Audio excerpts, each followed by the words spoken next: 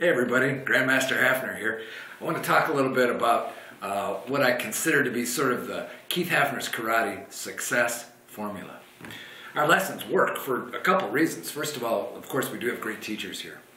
But there are a lot of things structurally that we've put in place that contribute mightily to the success that our students experience. And over the next week or two, I want to talk about what some of those are. But the first one that I want to mention today is, I think, kind of the cornerstone, and that is class attendance twice a week.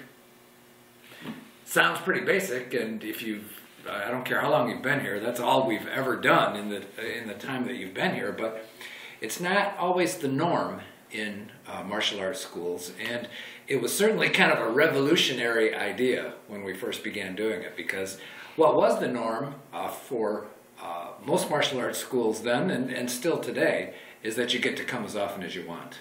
And we did that back in the 1970s. We kind of thought of that as a perk for being a student, that you could come as often as you wanted. And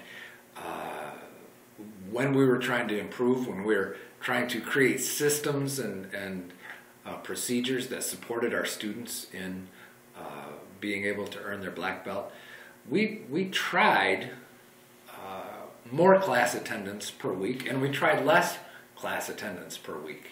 And what we found is that when our students came more than twice a week, they kind of liked it in the beginning, but they got burned out, or they got injured, or it just became too much.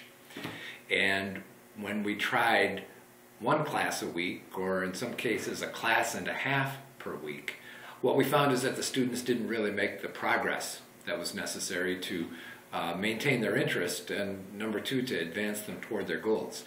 And so this goes back almost 30 years, where we landed on this idea of twice a week class attendance. It's really the cornerstone of the Keith Hafner's karate experience.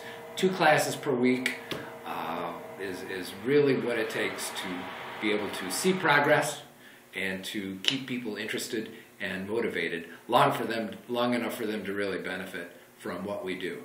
Over the next few days, I'll be sharing with you some of the other things that I really consider to be Keith Hafner's karate success principles.